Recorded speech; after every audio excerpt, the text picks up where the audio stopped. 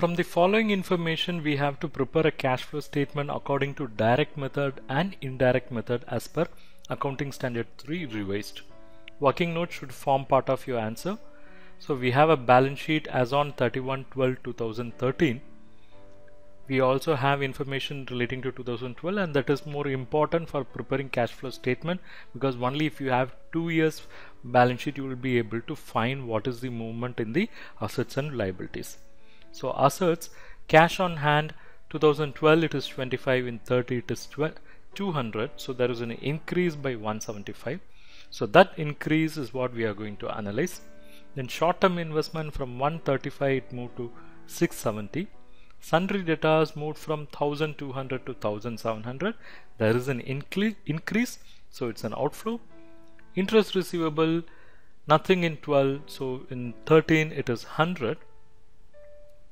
Inventories from 1950 it has come down to 900, so there is an inflow. Long-term investments, no movement, both the years 2500. Fixed asset at cost, in 12 it is 1910, whereas in 13 it is 2180, so there is an increase. Less accumulated depreciation, there is some movement from 1060 to 1450, so you have net value, it has come down to 730 from 850. So the total assets in 2012 is 6660, whereas in 2013 it is 6800.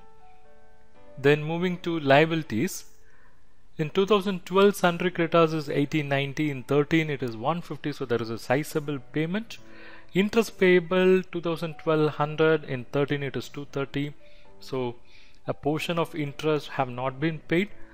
Income tax payable from 1000 it has come down to 400. Long-term debt from 1040 it has moved to 1110. So the total liability has come down from 4030 to 1890.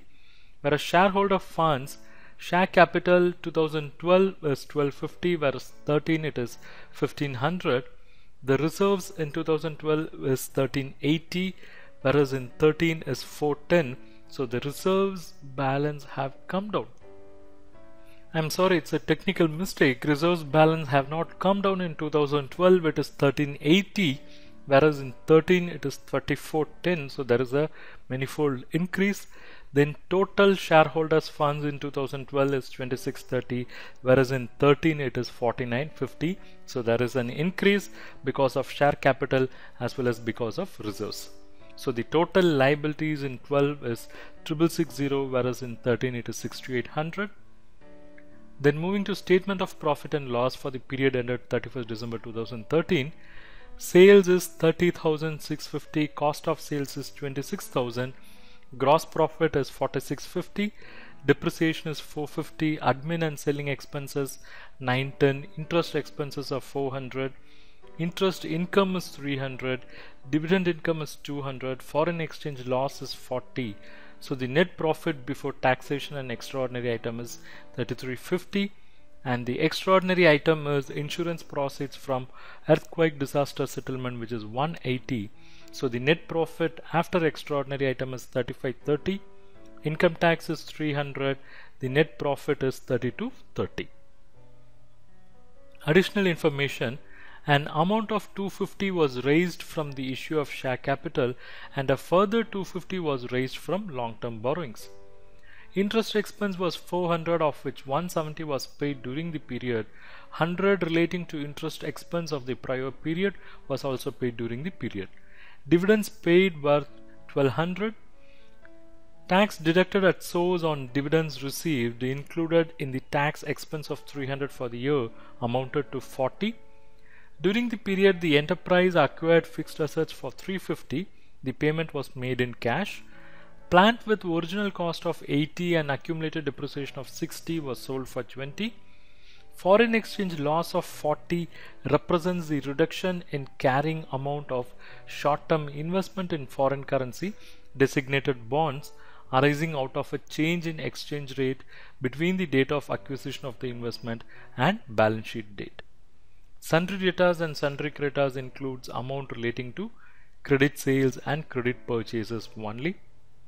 So with this information, we have to prepare the cash flow statement in both the direct method as well as indirect method. So first, For preparing the cash flow statement under direct method, we need certain information. What are the information we require?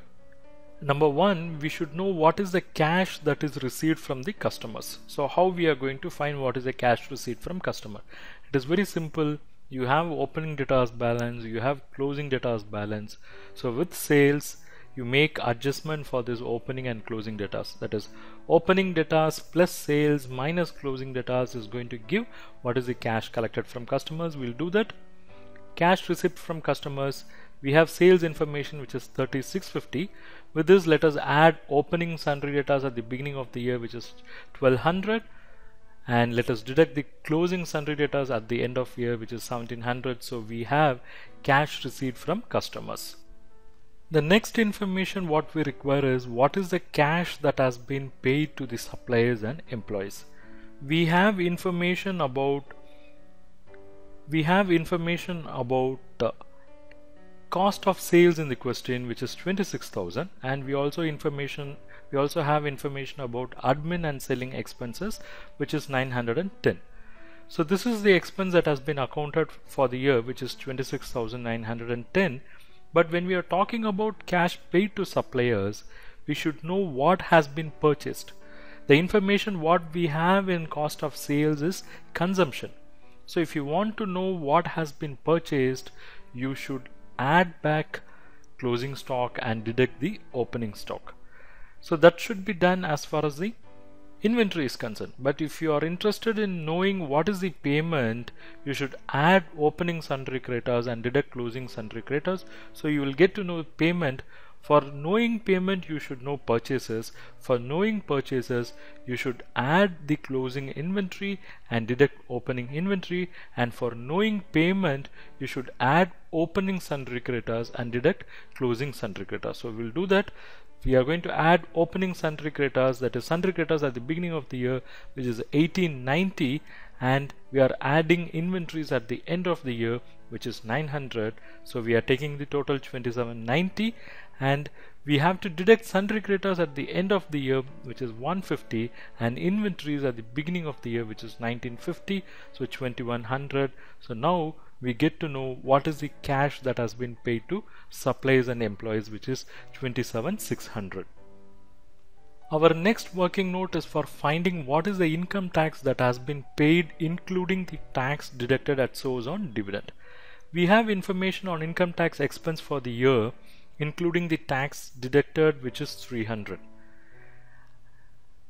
We know what is the income tax liability in the beginning of the year. This information we can take from balance sheet, which is 1000, and the income tax liability at the end of the year is 400. So the net income tax that has been paid during the year is 900. Now this can be divided into two, because out of 900, 40 is paid by the way of TDS on dividend, so it can be classified under investment activity, and remaining 860 relates to profit, so this has to be shown under operating activity. The next working note is for finding what is the long-term loans that have been repaid. Yes, in balance sheet we noticed the long-term loan position has come down, but there was some additional information with regard to the funds that have been mobilized. So the long-term debt at the beginning of the year is 1040, and there was additional information that long-term borrowings made during the year is 250. So 1290 was the total long-term funds, whereas the position at the end of the year is 1110. It means there is a repayment to the extent of 180. Our next working is for computing what is the interest paid. We had information on interest expense for the year in the question, which is 400. We also had information on the opening interest payable and closing interest payable. So let's add the opening interest payable, which was 100. So it is 500, and we'll deduct the closing interest payable, which is 230. It means the interest that has been paid is only 270. So now let us prepare the cash flow statement under direct method. We should start with cash flow from operating activity. We should know what are the cash flows that had come in. Cash receipts from customers we have calculated in working note 1, which is 30,150. Then we should know what are the cash outflows. Cash paid to suppliers and employees, working note 2 we computed, which is 27,600. Then the difference between these two would give what is the cash generated from operations. From this we have to pay the income tax, and we have computed in working note 3, which is 860. So this is going to give us cash flow before extraordinary item, which is 1690.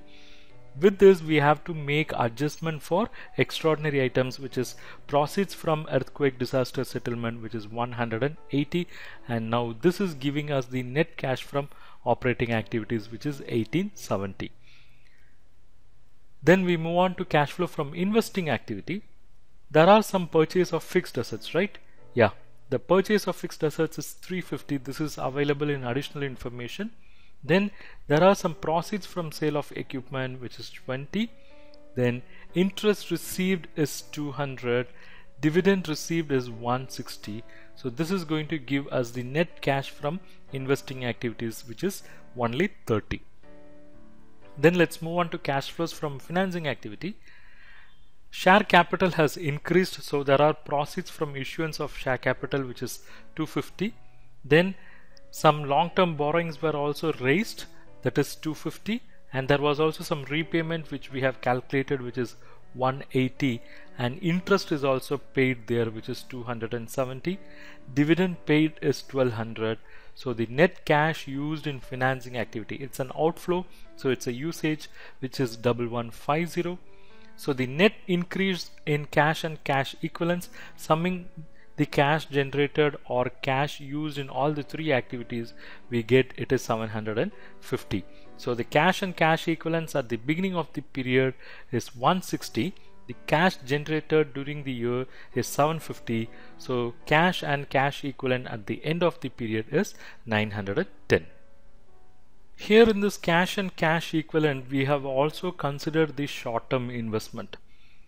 So because of considering the short-term investment, there is some effect in the current year, because if you consider the cash and cash equivalent including the short-term investment, you may not get 910. There would be a gap of 40. Let's see what it is. The cash on hand and balances with banks in 2012 is 25, whereas in 2013 it is 200.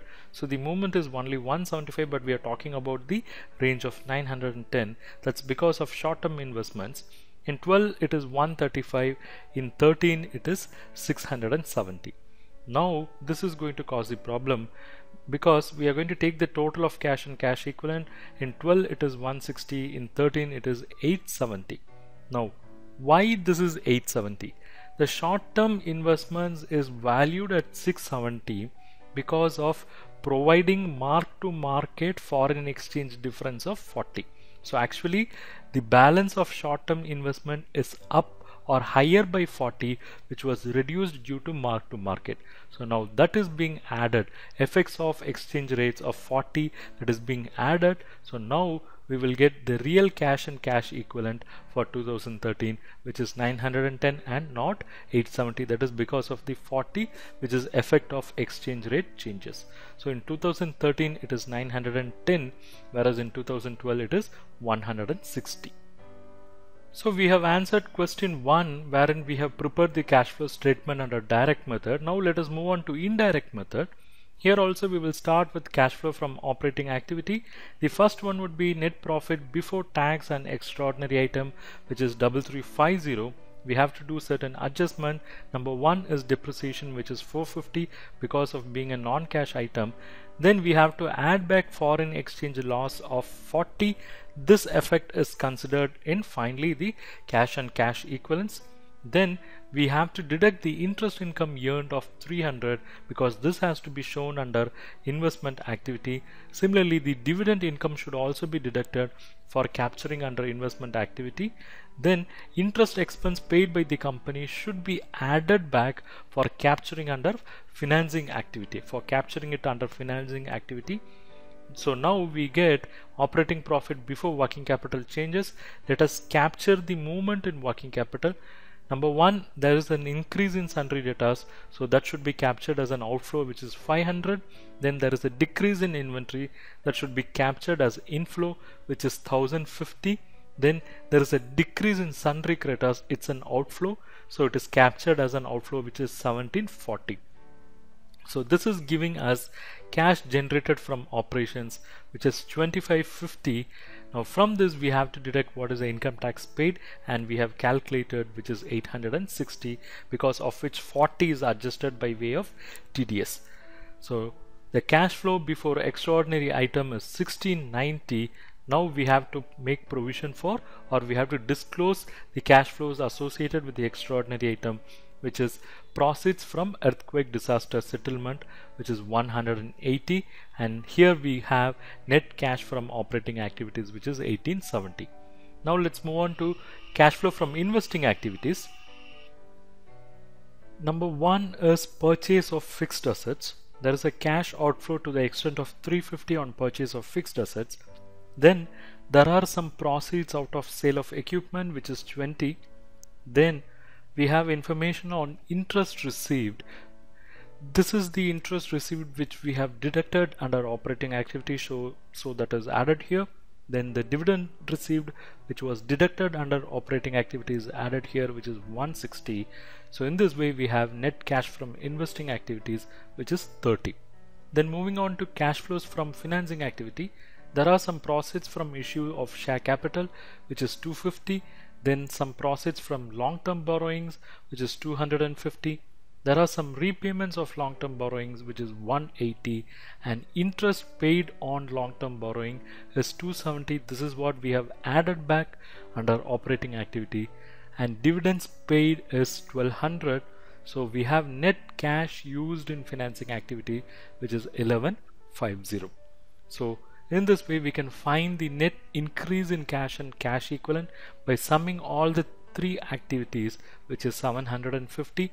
With this, let us add the opening cash and cash equivalent.